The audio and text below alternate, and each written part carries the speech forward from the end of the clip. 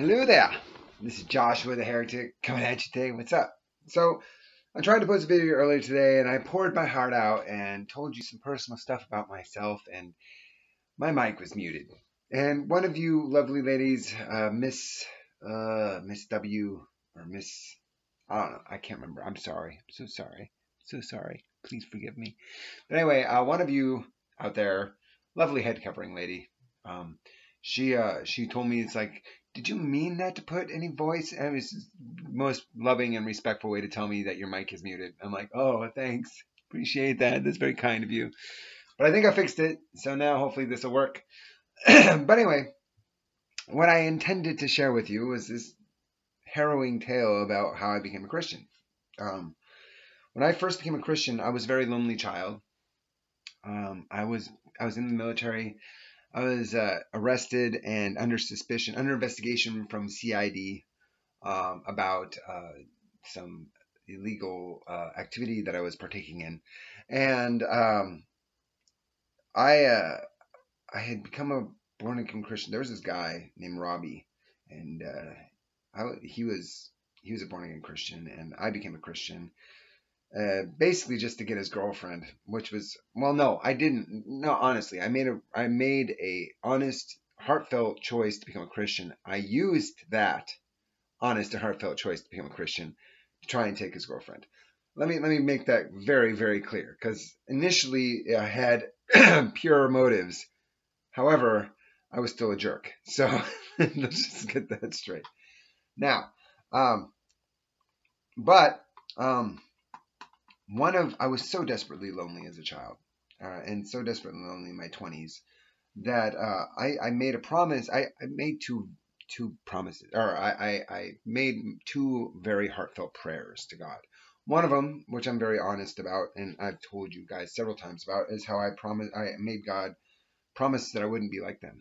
And them is just a nebulous term for modern Christians. And I said, I will sacrifice. I'll do whatever you tell me to do. I'll go wherever you tell me to go. I'll say whatever you tell me to say. And I'll sacrifice whatever you tell me to sacrifice, as long as you don't make me be like them. And them was just the nebulous they. There was also another prayer that I said to God. And I rarely share this story, but I'm going to share it with you all because I love you. And I think it needs to be said. And I was very, very lonely. And I said, God, I don't want to be alone anymore. And I went to this church. It was a Pentecostal church. It was a church I got kicked out of. But one of the things the guy in the pulpit was saying was that, you should really get specific on what you want and tell God in detail what you want. And then God will make that manifest in your life. And I was like, rock on, that's awesome, Dad. That's cool. And he's like, the more detail you get, the better. Because it says that God gives us the desires of our heart. And God gives exceedingly abundantly above all that we could ask or think. Exceedingly abundantly above all that I could ask or think. So let me think about this. And of course, me being a very carnally minded, brand new Christian, I thought of all the most carnally minded things I could think of. And it was a fairly vain list. But I made this list. There was this list of all these attributes I wanted. As I grew up and got closer to God and my understanding of Scripture increased, my list became far more spiritually oriented and far less vain and self-serving. But I still held fast to this list. And God, I was so desperate that God said I would have to wait a long time, and I was adamant that I wouldn't be able to. I'd probably off myself. I was suicidal when I was a kid. It was bad. It was really bad because just from sheer loneliness. And I tried to. God told me, He was like, "You're gonna have to wait a while," and I'm like, "How long? I can't wait that long. Can you give me a rough estimate of how long I have to wait?" And He's like, "It's probably a bad idea to tell you that." And I'm like, "Well, am I gonna get her?" Because I'm 21 at the time, or I was 20 at the time, so I'm like 25. He's like, no. 27, no. 30, no. 35, no. I'm like, I can't. Okay, and I stopped asking God. I said, listen, Dad, I can't go past 37. If I don't meet her by no, I think it was 36. I'm like, if it's not, you have to bring her by 36. Otherwise, I can't do this. I just can't. There's just no way. So God said, okay. I'm 41, by the way, just so you know. Well, make a long story short, when at the time I'm 30, I meet my wife. She's not the woman in the list, but I'm super lonely, so I make a compromise, and I have some beautiful kids, and I don't regret it at all.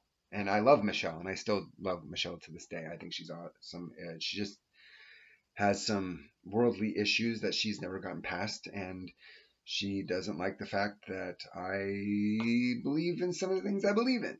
So that's fair. That's totally on her. That's her deal. I was not about to divorce her. Point is, okay, so that time came and I met Caroline. And Caroline, I fell desperately in love with Caroline, and she was awesome, and she fulfilled the list, and it was super cool. But and I met her just in the nick of time. But my wife destroyed it. She utterly destroyed it. She lied to Caroline about me. She divorced me. She threw me away, and took my kids from me, and my life was ruined. So that sucked.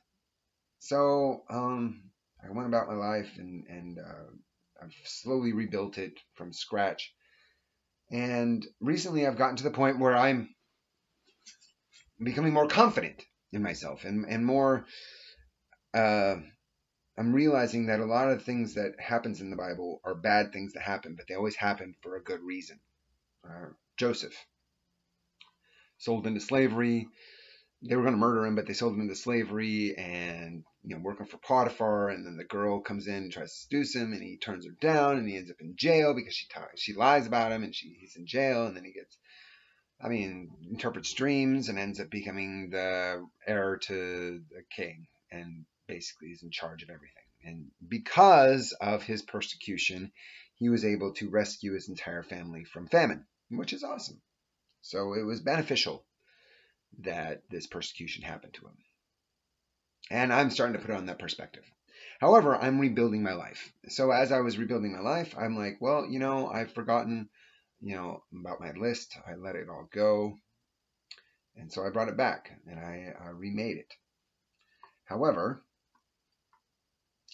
I was realizing that I'm so focused. This list has been a part of my biblical existence for so long. It was one of the things I was waiting for God to come to pass on. Like, it was one of the things that, I was like, I know that you love me if you bring me this woman, blah, blah, blah. And he never did. But I realized that, I've been waiting for this woman to come into my life, but yet I'm not willing to work on myself. And I need to work on myself. I need to become the man that is worthy of this woman, this perfect, this exceedingly abundantly above all that you could ask or think woman that God is providing for me.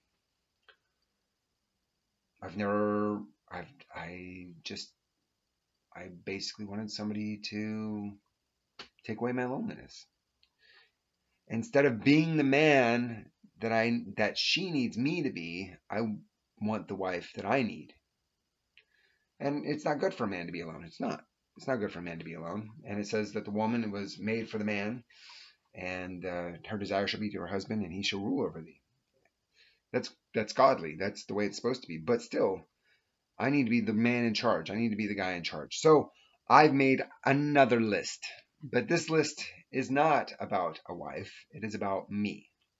It is about all the things that a woman would want in a godly man.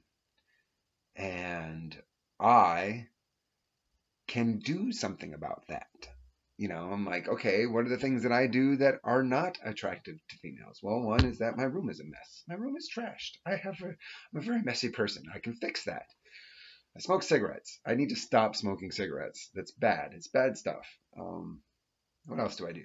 I mean, there's lots of things I do that are just, I swear too much. I try not to swear on one of my videos, but I was in the army and I've never been a part of a congregation, and I fall into these habits. But I have a lot of great qualities.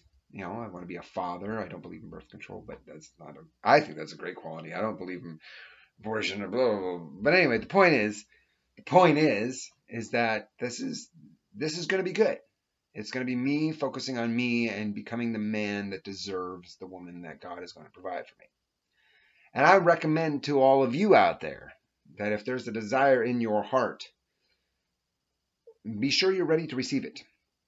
It's like if a child wanted a motorcycle and he's like, give me a motorcycle, give me a motorcycle. And he's like, no way, I'm not giving you a motorcycle. It's like, but that's what I really, really want. I'm like, if I give you a motorcycle, you're going to get on it, you're going to crash it, probably kill yourself, maybe somebody else, and destroy the motorcycle. Bad idea. Can't do it. I'm sorry. Well, relationships are like that for me. If I got on a relationship right now, I would destroy it and myself and probably hurt somebody else in the process. So I am going to work on me, and I recommend that all of you prepare yourself for the time where God is going to bless you. Get yourself ready for the blessing that God is going to bestow upon you. And when you have that mentality to be the person that is able to receive those blessings, then God will bless you. Anyway, I'm Joshua, the Zealot. Come on back, subscribe, share, comment. Bring comments. I love the comments. I'm really sorry I forgot your name, Miss W. I forgot your name, but I know it was MIZZW, and there was something else in there, and I forgot what it was because I have a really bad memory when it comes to certain things. Not when it comes to scripture, obviously. But anyway, I digress. I love God because I love virtue, justice, and salvation. Let's see if this one works this time. Sorry about the audio. Bye-bye.